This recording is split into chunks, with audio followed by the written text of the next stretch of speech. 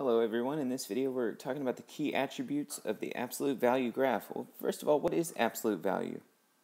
You may remember that absolute value is indicated by these two bars. And all absolute value is a distance from 0.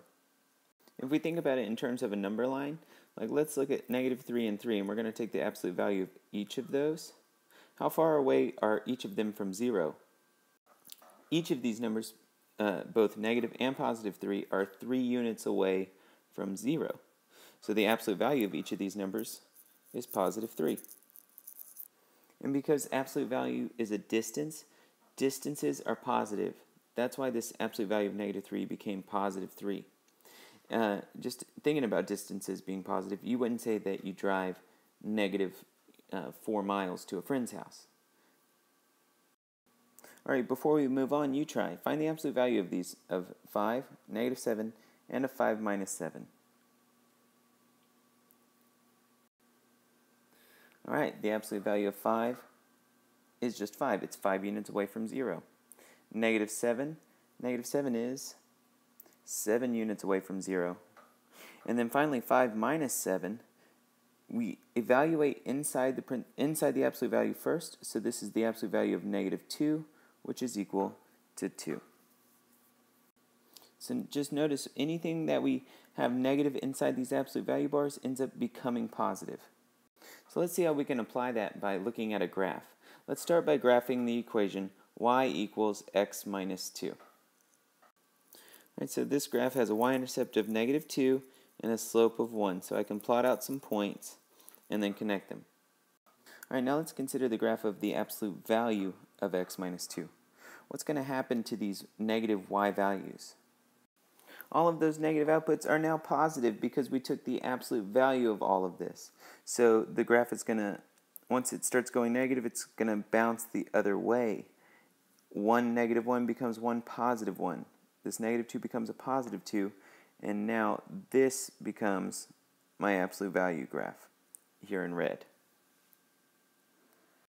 Alright, so here's an example of absolute value graph. Absolute value looks like a V. That's nice and easy to remember because value has the V. We're going to be looking at absolute value graphs in the form of A times the absolute value of x minus h plus k. Okay, these are the transformations on the graph. And it's exactly like the general functions that we just got done studying. Alright, so for all absolute value graphs, the domain is going to be from -infinity to infinity. Now as far as the range goes, if the graph is facing up in a positive v, the range will be from k to infinity. But if it's facing down, the range will be -infinity to k. The vertex, which is this point right here, the vertex is always at the point hk. And the axis of symmetry, which is this invisible line that goes right through the middle where it's symmetric about this axis, this is always at x equals h. And one quick little fix, these k's should have brackets because the k is included in these absolute value graphs. Alright, so let's actually try to do that for the graph that we were just looking at. Its domain is going to be -infinity to infinity because it goes forever left and right. We can see from the graph that the range is from 2 to infinity. Alright, the vertex, which is right here, this is at the point 3, 2. So the vertex is 3, 2. And the axis of symmetry is just always going to be x equals the same x of the vertex. So it's at x equals 3. And it's very important that you say x equals 3 because that's the equation of the vertical line. This line is x equals 3. Now the vertex is the max or min of an absolute value graph. If a graph opens upward, this vertex is a minimum. Or if the graph opens down, this vertex is a max. Let's think about this graph. Will this have a maximum or a minimum? And then let's think about where. From transformations, we know that a negative on the outside here, this is a reflection over the x-axis. So we know that this graph is facing down. And now we just got to say, where is that vertex? So remember that the vertex is at hk and the definition says x minus h. So you're always going to take the opposite of h. And that's just like transformations whenever the inside moved right and left, right? This is going to go left 3 and down 4. So this vertex point is going to be at -3, -4. So we could say that this has a max at -3, -4. Let's think about how do we find the y-intercept. At a y-intercept, that's where it hits the y-axis, x equals 0. So we're going to set x equal to 0. That leaves me with y equals 3 times the absolute value of 0 minus 2 plus 4.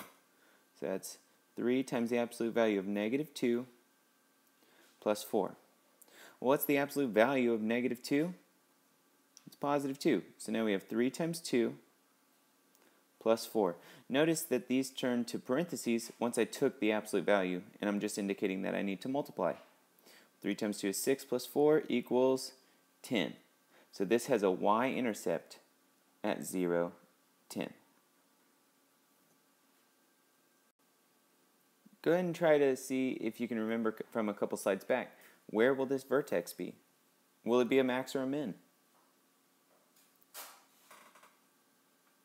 The vertex was at -2, -5, and it was a minimum because this graph opened upward, because this number is positive.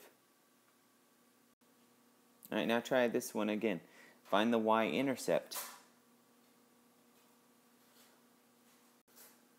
All right, after going through all these steps, and you can pause the video if you need to, the y-intercept is at 0, -3.